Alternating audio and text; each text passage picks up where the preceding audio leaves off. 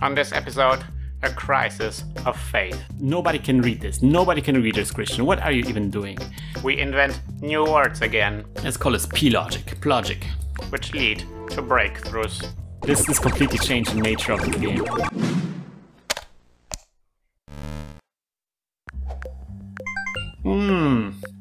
Hi everybody, I'm Christian and this is LazyDev's Academy and this is our little Shmup tutorial. We are almost at the big boss fight. We are getting ready to create boss fights in our game, but we're not quite there yet because there is some final wrap-ups to do, and this is going to be what we're going to do today. There is some loose ends that I want to tie up. Let's do the to-do lists run. We did create new levels, we did do pickups. We have to think about the bomb, we have to think about the scoring, and then there's going to be boss. And then we're going to think about other things. Let's see about that. I want to go back to the pickups again, and if you did the Doggie Zone challenge that you kind of like already also thought about what the pickups are going to be. First I wanted to manipulate the spawn of the pickups. It's something I already teased at. I kind of like wanted to the pickups to drop more frequently when the enemy that you hit is the enemy that's doing the attack. And that's not what's happening right now, so maybe we're gonna tweak this a little bit. So this is a bit of a problem because you don't want to be like, okay, if there's gonna be a chance of dropping a pickup, and then and then here when we're checking if the mission was an attack mission, then we're gonna do the drop check again, the R&D check again, because then what could happen is that an enemy drops two pickups at the same time and it will be overlapping, and that will look awful. So I don't want that. So instead I just want to have just one R&D check, and I'm just going to manipulate the chances that the pickup will drop. So we're going to do something like local cherry chance, or a share chance. Share chance, and the default is going to be 0.1. But here, when the mission was an attack, we're going to set a share chance to 0.2. So yeah, there's going to be default chance for the cherry drop.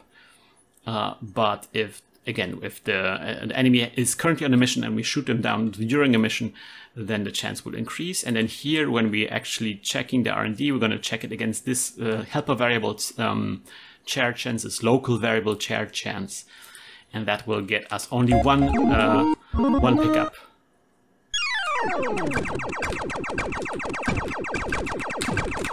Ah, I was trying to get him.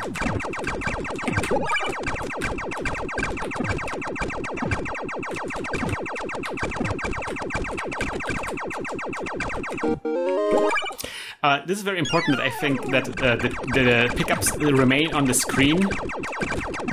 I think this is a very important feature, and I think they are moving a little bit too slow. Let me put them up to 0.75. I think because if they're moving so slow, you can pick them up so easily. Yeah, I think there should be more. This feels better. Oh. Yes.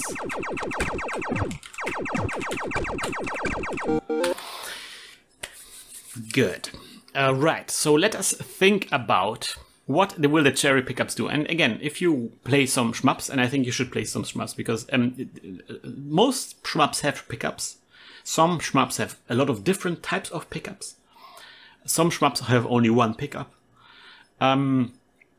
And the way shmups employ pickups is crazy, and there is no default. There's just very different approaches, and there's no something like, okay, this is the default way of doing pickups. There's just no such thing. Every shmup does kind of like cooks their own thing.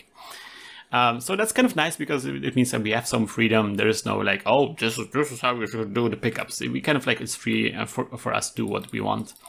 Personally, for example, something I really like is there are some pickups in the Raiden series, for example, where you have a pickup that floats around on the screen that actually doesn't actually go away, but actually stays on the screen, and then depending, it changes actually color, and depending which color it is, when you pick it up, you will get a different weapon. It will actually change the weapon. That's I think a a cool mechanic because the pickup becomes something that you actually interact with, that you pay attention to, that actually floats with you all the time. And so it really takes away a lot of attention. That's kind of really nice.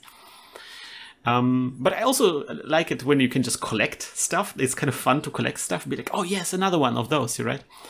So Gradius has that, right? Where you collect the pickups and they kind of like, you have, they basically money and that you can spend to buy upgrades. And so it's kind of like feels nice. You can just pick them up and then be like, okay, now I'm going to spend them, you know. And I'm also thinking about what's easy to implement here, obviously. I think something that our game is missing is the ability to refill hearts. So that's something that we want to maybe be doing with the pickups, and also something that we were thinking about doing is bombs, right? So how about we combine those two things, and our pickups are going to be responsible for getting hearts and bombs. Here is the way I'm thinking of this. You will collect the pickups.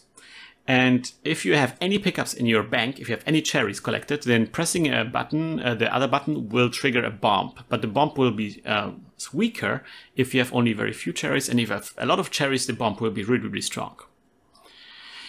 And then if you reach a certain number, I thought like 10, right? If you reach 10 cherries, then you will get a heart, but your cherries will deplete down to 0. So it's going to be like this. Okay, do I want them to use for a bomb? Which maybe get me out of the difficult situation, or do I want them to hold on to my cherries so I can get a life back that I had, right? So let's try to do this. So this is going to be the pickup function. Well, we don't have a pickup function, but this is. Let's actually make a new. Again, I'm going to go to behavior. We're going to call this function. I'm going to call this pickup logic. Pickup logic, pickup gameplay, pickup, let's call it P-logic, Plogic. All right, so this is going to be kind of like the gameplay stuff of, because I don't want to like squeeze even more an update function. It's such a long function, it's so difficult to already find it. We have to always scroll. So let's go to the place where we collide with the pickup. And I am going to just go Plogic. I'm going to actually do Plogic, but I'm going to send the myPick as an argument. So we know which pickup we currently picked up. Because, yeah, I think this is good.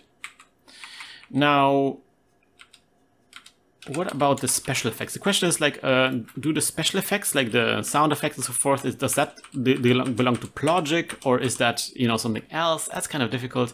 I kind of want to, as I said, I kind of want to maybe keep as little as possible here. So maybe just get everything out except from the pickup. Just delete the pickup and do the Plogic, and then otherwise everything is going to be taken care of in this other function. Yeah, behavior, Plogic. Right, so here we're gonna add one to share. The sound effect, let's put the sound effect to the side, because maybe we're gonna have different sound effects depending on what happens. We're definitely gonna do the small shockwave. myPick. Making sure that we are actually sending myPick. Okay, good. So we are receiving the myPick as an argument. We are getting one to, like, we are increasing our share. We're doing a small shockwave at the right position. That's good. And then we're going to do something like, okay, if share is greater or equals 10, so we've collected 10 pickups, then, and this is where we should get a life. But here's the thing. What if we don't, is it lives or live? I always forget. What if we start with 4 lives and we set it up so that you cannot actually get more than 4 lives? So what happens if you are actually already at 4 lives? You cannot actually get more lives. So that's weird. So we're going to go if lives is smaller than 4, then the situation is very clear. Lives plus equals 1. That's good. But else, we don't know what happens else. yeah, we don't know what happens if we pick up something. Maybe we're just gonna get more points, but that's something we're gonna discuss when we get to points. Right, so this is what happens when we are at 10 shares, but if we're not at 10 shares, then we're just gonna play our default sound effect, I think. And here, where we're actually getting the lives, I wanted to play a sound effect that sounds more like getting a life. So let's make one. This is going to be another one of those where Christian will modify a sound effect until, I mean, we have to.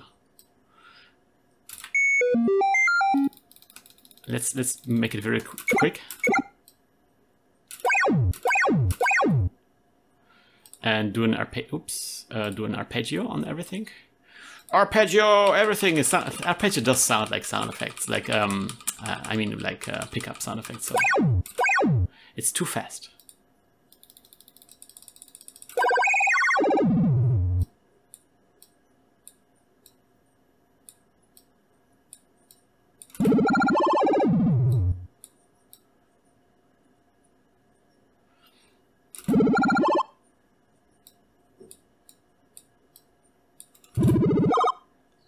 It's too low.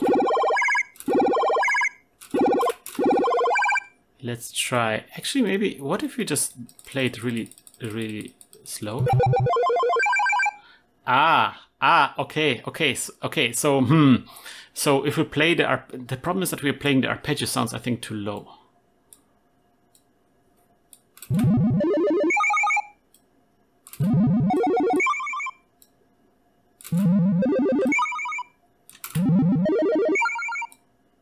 Let's make the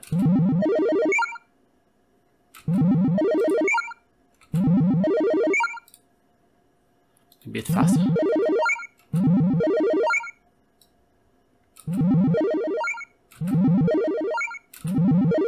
Faster.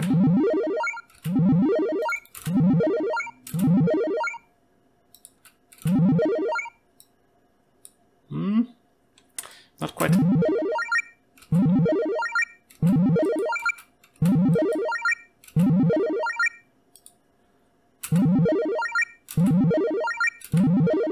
Yeah, maybe like this. I'm trying to hit the right pitch.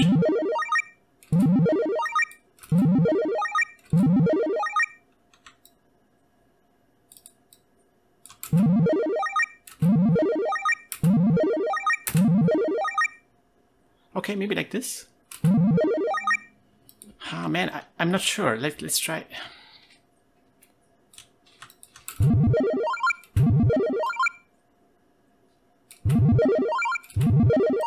What if we start using the slow arpeggio? Oh.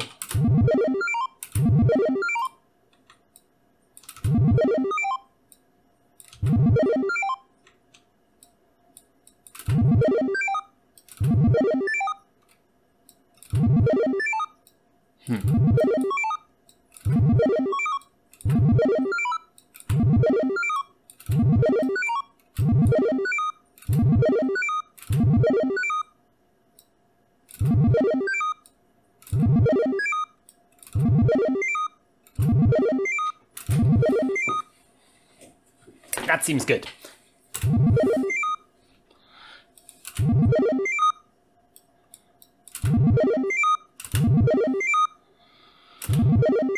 Yeah, that's good. So sound effect 31.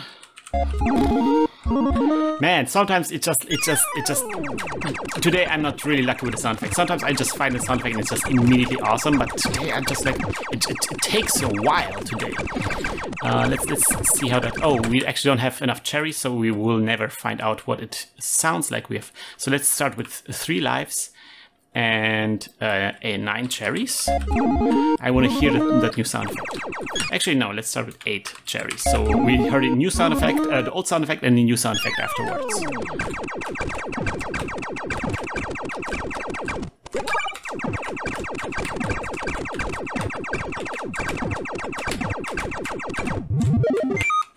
Okay, yeah, that was good. That sounded good, but I don't like now the old sound effect. I feel like, what if we use the old sound effect and we use the same thing where we play it slower? See, the arpeggio works better if it's slower.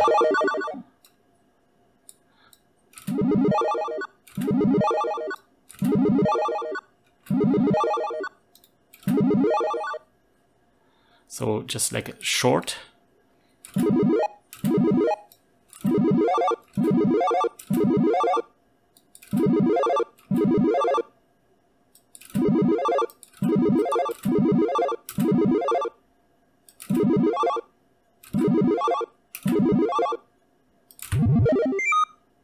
Yeah, that's good. Let's try that. You always have to hear the sound effects in use, so because otherwise it's whoops.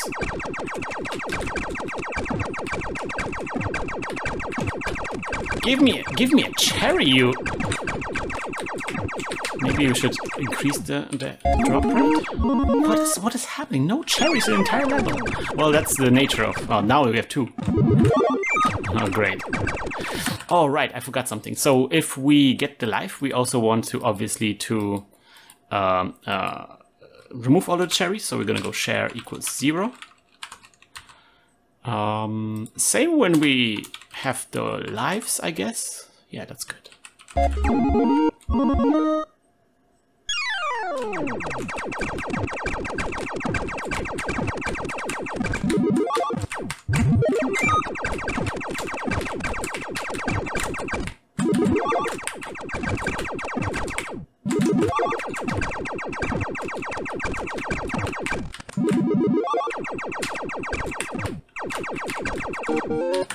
Okay, maybe the 2 sounds are a bit too close. We're gonna maybe tweak them a little bit, but so far I'm happy with this.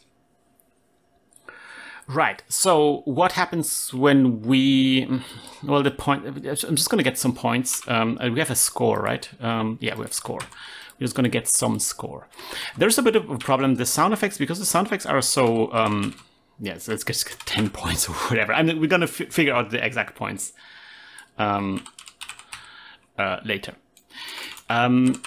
There's a bit of a problem that, and that is that because, you know, just the sound effects and you don't really know if you're getting a life or not, like it doesn't actually tell you that you got a life, right? So it would be nice if there's a way of just spelling it out for the players. It's like, you got a life, right? Like this, you know, the typical 1-up, right? To show some text on the screen. And yeah, we're gonna do that. I think it's useful to have this because it not only allows us to do the 1-up here, but also maybe we can, when later on when there's going to be a score or something, then we can also make some flashing score pop-ups. That's really nice, I think. So yeah, let's do another array, and we're gonna call this floater, or let's call this floats. We're gonna have a float. And we're gonna put it in tools. Yeah, I'm gonna put it in tools. We're gonna say function pop float, and it's gonna be FLX, FLY. We're gonna have 2 coordinates, and we're gonna now this time it's just gonna be a single object. So we're gonna be like a normal object. So we're gonna go local float equals, there's going to be nothing involved to, or should I maybe, I mean, why not? Why not? I'm thinking of whether this should be a sprite object that we just created, or if it should, there's no collision with this. So no, it's fine, it's fine. Just do a normal float, or let's call this FL. And it's going to have an X coordinate. It's going to be FLX, and it's going to be a Y coordinate. It's going to be FLY. And very important, FLT or FLTXT, because each floater, it's going to be some text that's just going up a little bit. I want to also add that as well. So there's going to be a TXT, and that's going to have the argument FLTXT. And then also another thing I want to have is age. and I'm going to set it to 0. And then we're going to add this to our floats. Add floats FL. This is a thing that we have here. And so the way we're going to use this is here when we're going to get a life, we're going to go pop float. We're going to pick the center of the pickup. Something like this. And the float will say 1 up, exclamation point. So it will, the number will go up and be like, oh, 1 up, So now we have to draw it and we have to animate this. We're going to draw it actually on top of everything. Even, we're not going to draw it on top of, yeah, no, it's kind of UI. We have to draw it on top of everything. Floats. So we're going to go for my FL in all floats do. And it's going to be really easy. We're just going to print the text from the float. Text. And we're going to just draw it on the position indicated for the float. It's fine. It's just nothing to it. There's going to be something to it about the color. We're going to make them white for now. And we're going to think about exactly... it's going to be flashing involved. You already know that where this is going. And the update function, I want to update the floats.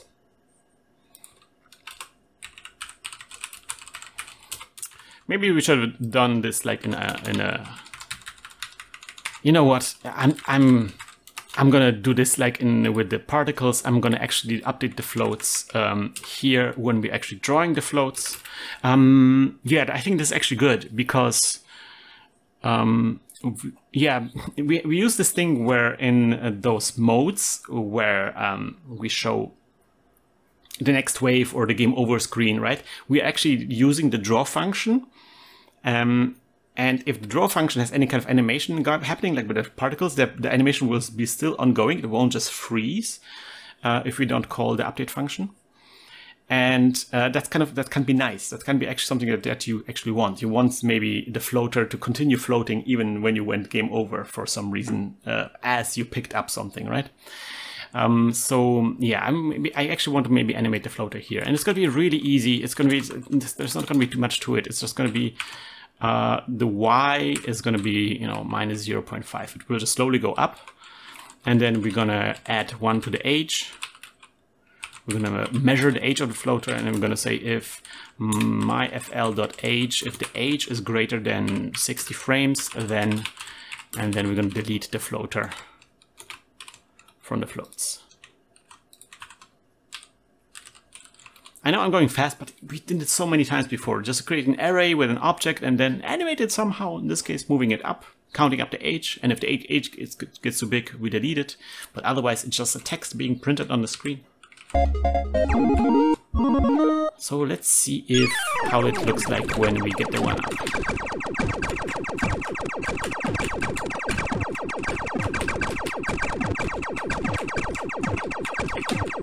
No, there we go. Okay, no, that wasn't an up. That was just a normal. Oh, there we go. You saw they went up. Yeah, that's it. Let's try it again. Let us print a float every time we kill an enemy. I just want to see what it looks like. I don't want to wait for my life to be over. I want to know what it can be right now. Oh no. We're going to call this pop float. Pop float. We're going to see what happens if we get 100 points for killing each enemy.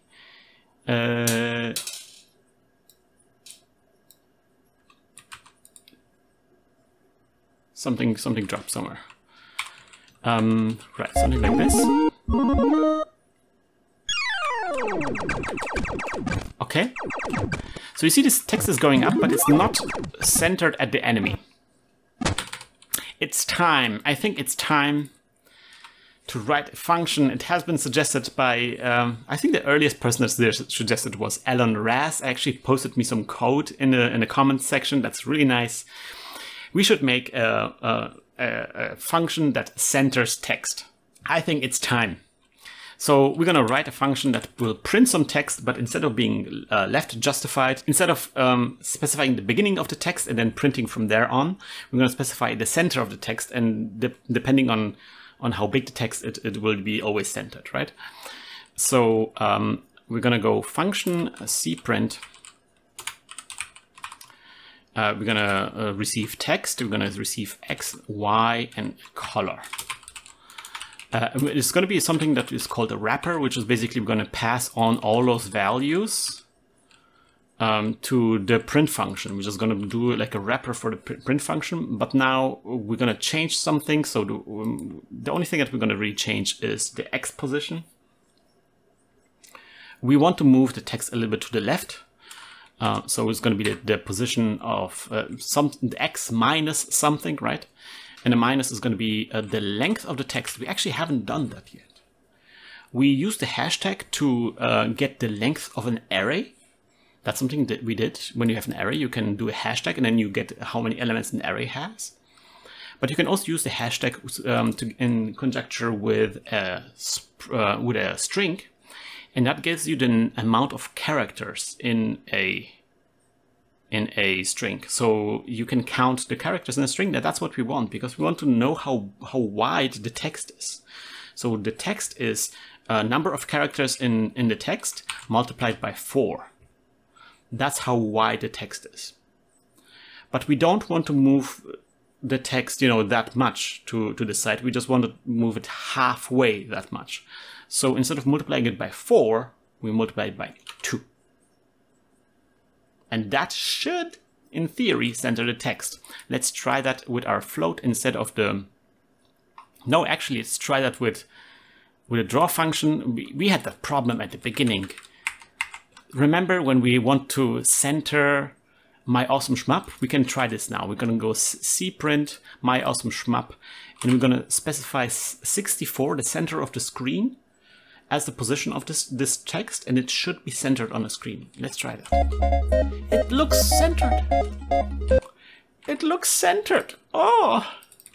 And so I can actually replace all of this with this new function now. It's kind of nice. We should have done this so much. It's some of the things you just like, I'm gonna do it later, and it's like, So all of this stuff can be now replaced with cprint. Even the wave function. Just want to make sure that, because all of this is supposed to be centered, so we just want to make sure that we use 64 as the X coordinate. So it's really centered on the screen, because 64 is the center of the screen again. Okay. Everything is cprint now. It's so funny. Just going through it all again. Yeah. Good. Let's try that. Now it looks so nice. Oh, it's so nice centered. Oh. And now, we actually not using the cprint in the floats, so we're gonna use it in the floats now. That when we draw the floats, there, print. Instead, we're gonna go cprint. It's really nice because it's like a one-to-one replacement. You can just, and there we go. Oh yeah, that's nice. That's nice. Okay, so, and you can see the one up here. See, that looks good. Almost. There's one thing I wanted to fix. I wanted to flash again. I think flashing is very important for these kind of floaters, and we're just gonna hard code it. And we already did that. It's the same thing as with outline. We're just going to use a modulo. So we're going to go local my call equals 7. Usually it's white, but if t modulo 4 is smaller than 2, then the same code here, then my call is going to set to red. Red and white. Very, very intense flashing. Let's see if that works. And then we're going to plug this helper variable my call into the color of the text that is being printed. And that should alternate between 7 and 8. And this little code tells us, how quickly it flashes.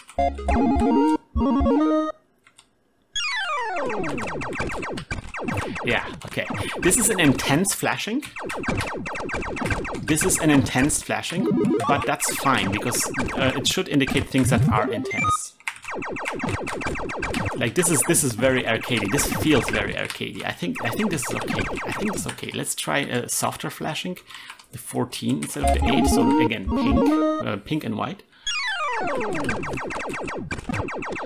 That's okay. That's less intense, but I like the intensity of the red. I think I'm gonna keep this around. And if this is too intense, people are gonna complain, then we can always make this go away. Right. So we don't want the pop float on every enemy kill. I think that's too much. We're gonna do a pop. We're gonna pop the float. Actually, when we kill them. When we kill them during an attack mission. So let's actually do that. Let's not delete it. What is happening? Okay, there. We want to take this pop float and we're gonna put it here when we know that we intercepted the enemy during an attack, and then we're gonna actually do like a special, like, oh, you got some additional points. We're gonna just want to make sure that the 100 is gonna be. See, now you can actually see that. Oh, okay, I got him. Because it's gonna be some extra points for getting.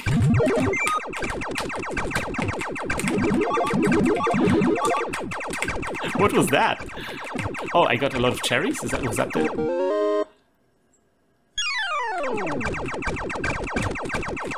Oh, it looks so much more like an arcade game now, especially with our sound effects. Oh, this completely changed the nature of the game.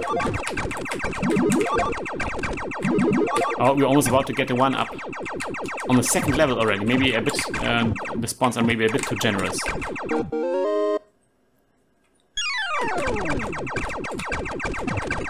Well, technically, the first one-up was kind of like, we started with some cherries already, so that's okay. Yeah, that's good.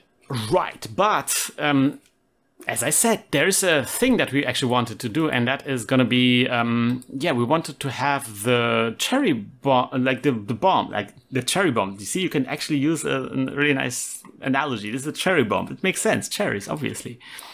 Could be another fruit too. It's fine. But cherry bomb is pretty good. Right. So let us go and so an update function where we press the buttons. Here's where we press the normal shoot button and then we shoot. Now I want to create a different type of shot, or I want to create the bomb effect, and the bomb effect is. This is, I think, something that we could go down a rabbit hole about. I think it's possible to be like, okay, we're just going to create like this crazy thing, and it's going to be amazing, and you know, it's going to be, the entire screen will be shaking maybe, and particle effects and everything. But at this point, I just want to get something, and I want to use as much the already existing code. I want to build up on top of existing code rather than beginning something new, right? It's supposed to be a basic shmup, right? And we're already kind of like way past the mark that we were aiming at. So something I would maybe do here is do a spread shot. That's something that actually people might want to do in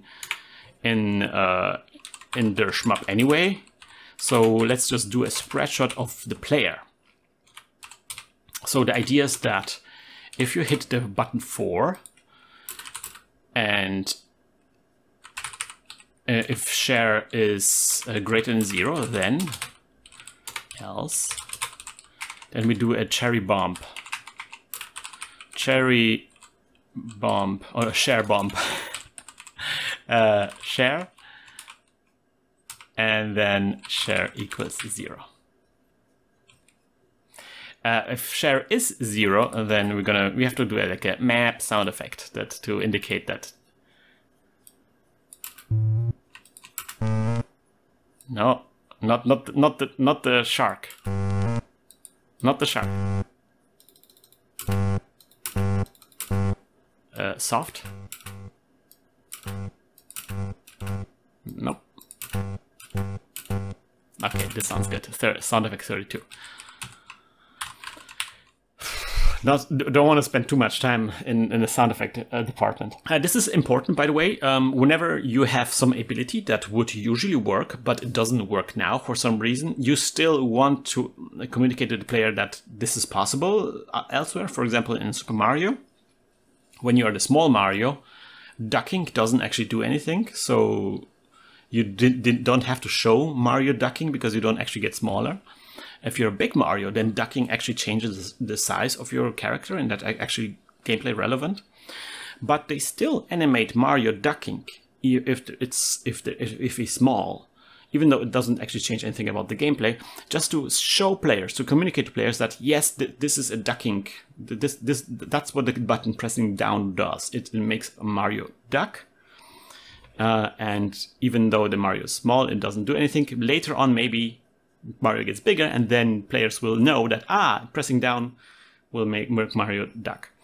In this case, it would be nice if it was a bit clearer that the cherries are involved, but I just want to at least the game react somehow when you press the other button, so the player knows, oh, this button does something, I just haven't figured out what. Weird map sound effect, right? All right, so we're going to do the share bump now, and we're going to put it in bullets. I want to put it here because we already have some spread shots, except these are enemy spread shots, and we're going to have to do our own spread shots about this. Right, so we're going to actually create a lot of bullets in player bullets this time around. So let's add them here. This is going to be how we create a bullet. And we're going to put them in the loop for I equals, equals 1 to share, do. So we're going to spawn as many bullets as there are cherries. We might actually spawn as many bullets as there are cherries times 2. I think that might even make more sense. Because like if you think about this, so if you have just one cherry and then you press the button, then just one shot comes out. That's nothing. Like you want to have at least 2 shots coming out, right? That's not like one shot is not a spread shot. It's just like you already have a button to shoot a bullet. You want to have something more substantial. Here, this sprite, I'm just going to be this big bullet now. Maybe that will actually make a difference. So it's going to be 17. And then call width, and we're going to delete that because we already know that the defaults are 8 times 8, and this is going to be this bullet, 8 times 8. We only changed the call width because we had the slimmer bullet at some point, remember? So we can remove it now. Now the speed is something that is going to be something that we have to figure out. But the position, I think when the bullet is bigger, then we can put it here. Yeah, and also we have to I guess we have to do the muzzle, right? It is definitely muzzle. Yeah, we're gonna do a muzzle at the end. Right, so now we create a bunch of bullets, but now we have to figure out where the bullets are going. And for this, I want to look at the spread function, the spread shot function for the enemies. So you see, we're also looping through this, but then we have this complicated thing. We have a base that probably not going to need this, but we have like we have this. We divide 1 through the number of bullets, and then we multiply it by I. So we kind of have like a spacing between the bullets that we calculated. Let's calculate the spacing. This time we're going to use a helper variable because this might be a bit tricky. Local spacing. Let's call it just SPC spacing. Now, with the enemy spread shot, we had 1 divided by the number of bullets. Share times 2 is the number of bullets. I will put it in parentheses just because I'm paranoid about the order of operations problems. So I will multiply share by 2 and divide 1. And that would get us the spacing if this was a circle spread shot. It's not. But let's just assume it's 1. Let's just make 1 work, and then we're gonna try to narrow it down to a cone instead of the entire thing, right? And then we're gonna go new bull. Oh, right here. This is where we are actually changing the speed. And look at this. It's all here, right? We can just copy and paste it. So we're gonna use this formula that we use for the bullets, where we can specify an angle, right? And then we have to calculate the angle as well, right? Right, so we have to do local ang equals SPC times I, the spacing that we calculated times the number of the bullet that we're drawing. And then here in my bool, yeah, no, it's eBool. It has to be new bool. New bool SX equals ang times speed. We haven't specified what the speed is, but usually the player bullets are flying with a speed of 4. They're faster. So let's multiply by 4. Yeah. I think this will work. Let's try this. It won't work. Oh yeah, this is 0. Okay, that's I thought it would be. Oh, okay, baby, that's good.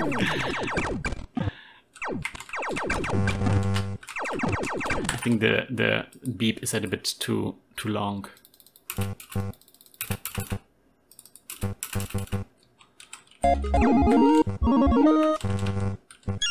Right, I noticed something. The triggering of the bomb should be on a button P, not a button. And we talked about this. That was one of the early episodes, right?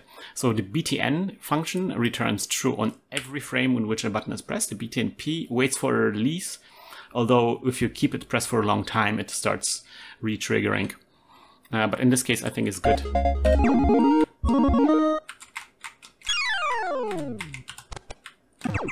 Oh, this is good. Right. Oh, as you can see, let me pick up a cherry. I want to see what a cherry looks like. See, now it shoots one bullet to the front and one to the back. That's okay, but it's not that great. Right, but again, we want to narrow it down. We want to narrow down the range. So let's draw this a little bit.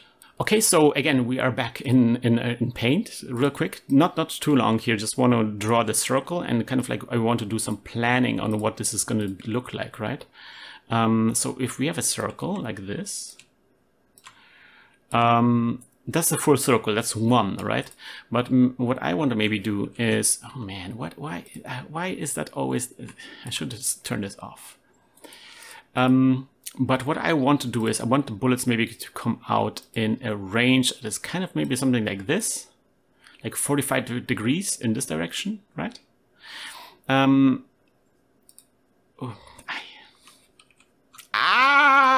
Paint. Why are you creating so much pain to me right now?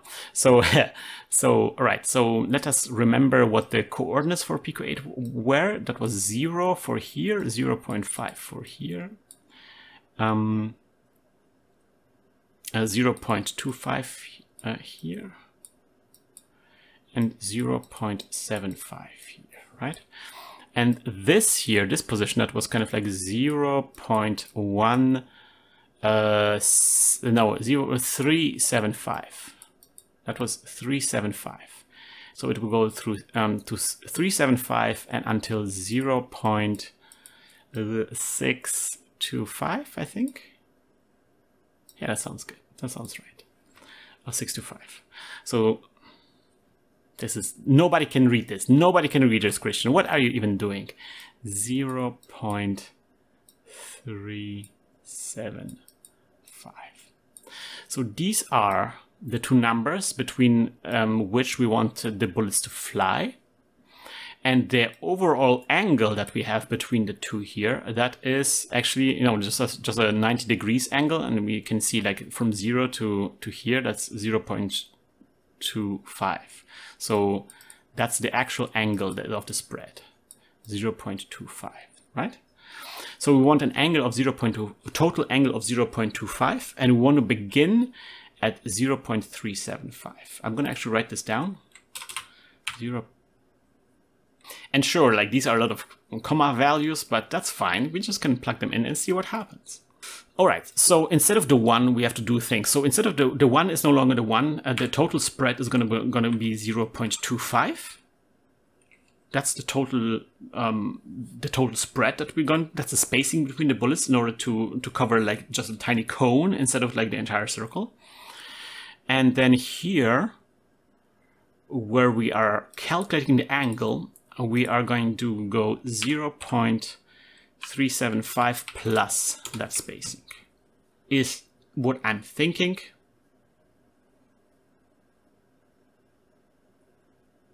Might not be correct. Let's try this out.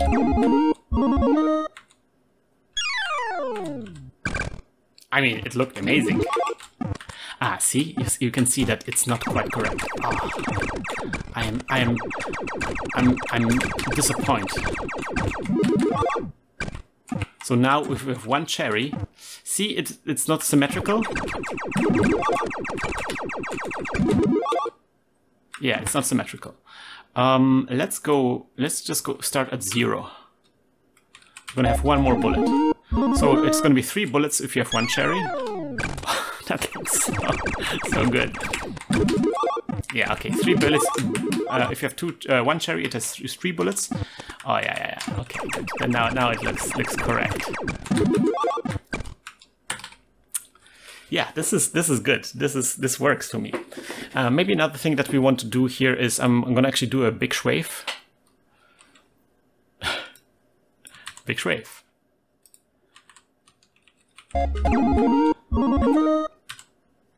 Oh yeah, no, we have to actually do the swave where the player is. Ship X. Just to add to the awesomeness. Let's put it at the end.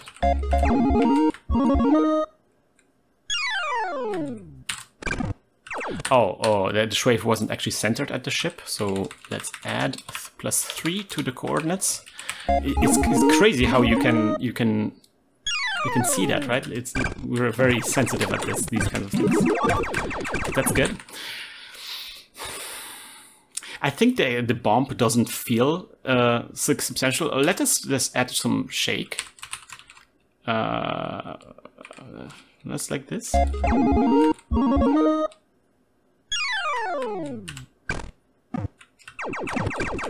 So that's good, but the thing is, it doesn't feel substantial in a gameplay kind of fashion. Like I shot like a huge bomb at the enemies, and it just removed like one layer of enemies. So let us do a new ability of the bullets, a new property of the bullets that is called DMG, damage, and we're going to set it to 3. And the regular bullet that we have in the normal update function here, it's here in the second tab. We're going to set damage to 1, and then if the enemy gets hit in the update function, we, instead of just making instead of them losing just 1 health point, it's going to lose as much as is indicated by damage. Where is the collision between enemy and bullets? There we go. Here we lose 1 health point. Instead of losing 1 health point, we're gonna lose my bull dot damage, amount of health points. So it should feel the same when we shoot, but now we're gonna use the bullet.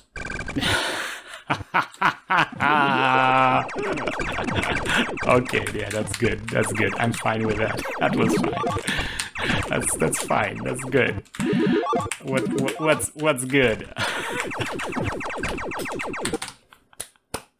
Maybe we also add a sound effect. I know. I know. My luck with sound effects today is not great, but maybe we can figure something out. Okay. Maybe if we dampen things.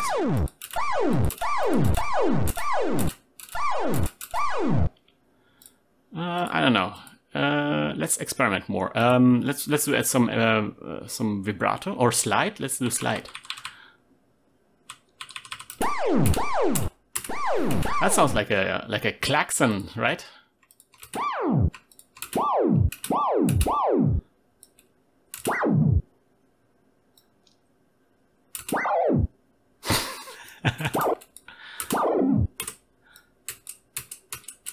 That's actually fun.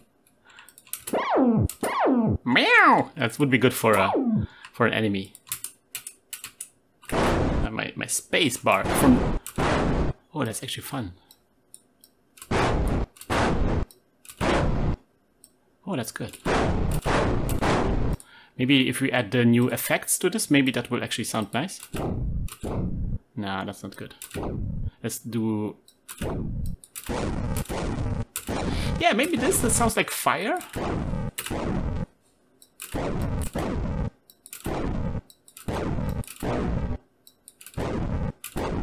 Yeah, let's try that.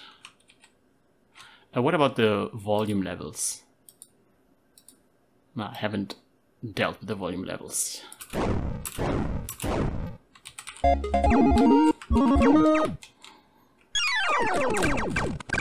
Oh, we actually aren't playing the sound effect. SFX 33, that was a sound effect, right?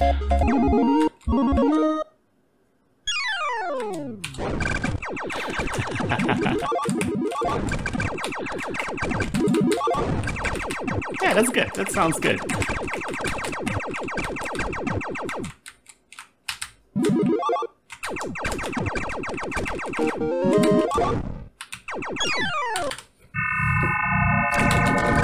Yes! Oh man, that feels so good. Oh, guys. Okay.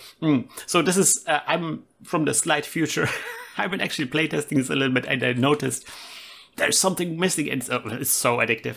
But there's one thing missing that that we haven't implemented, and I wanted to add this real quick. When we do the cherry bomb, we should get an invulnerability window. So we're gonna go invul equals how much? A second? We're gonna try second, and then we're gonna tweak this. You know, we're gonna have to playtest and tweak this as we go. I think that's okay. The idea is that you know, the bomb is something that also sometimes gets you out of a crazy difficult situation. So yeah, this will you can like phase through enemies, for example. You can go like this, and then you don't get hit by an enemy. That's kind of like this idea of the cherry bomb, or generally bombs in shmups. So yeah, I just added this. Ladies and gentlemen, I think we are ready. I think we're finished with this episode, and we are ready to tackle the big boss. But first, we are going to go to the small boss. We're going to go to the Doggie Zone. Alright, so I think this time around I have 3 spicy tasks for you guys. So the first task is we went now through like 2 episodes of us creating power up and then creating special effects or like gameplay attached to that power up. I think we got it to a good spot. But what if there's another power up, right?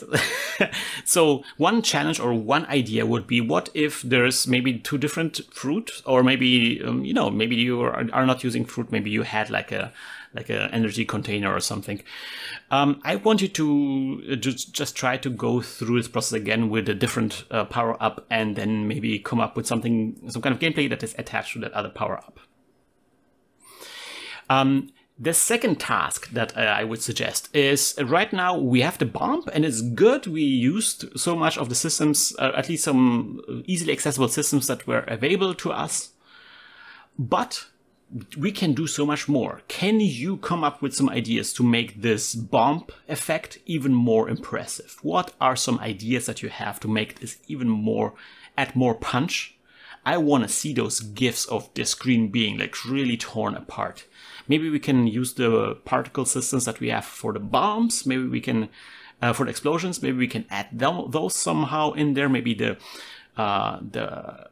bullets are leaving behind trails. Come up with something nice. I think there is a lot of potential here. We can use some of the techniques that we already use, but we have to customize them a little bit. Go wild. And then finally, last task is next episode is going to be about the boss. So I want you to create an impressive boss. I want you to create an impressive sprite that shows an amazing, huge boss enemy. And it's going to be enormous. To create something like, I don't know, I think my boss is going to be something like this. Like 4 sprites across and 3 sprites in height. So this is going to be my boss. This is going to be the size of my boss. 4 sprites across, 3 in height. So in total of 32 pixels width and 24 pixels height. This is going to be my boss size. You can do even huger boss, but I think this is a good size to begin with. Fill this with something that looks amazing. And so at the end of the episode, I always want to give a big shout out and thank you to all of the people who made this show possible. That's right, this video series has been made possible through the generous support of my viewers on Ko-fi. Thank you so much. And if you aren't a supporter yet, check out ko-fi.com/lazydevs. Ah, yes. Okay, so it's coming. I can already hear. Do you hear it? You know, the water in my glass is vibrating. I can already hear him approaching. There is no refuge. The big boss is approaching. The finale. On the next episode, it's going to be a jumbo episode where we're just going to do the boss fight. And it's going to be the boss fight of this tutorial as well. See you next time around, guys. Bye bye.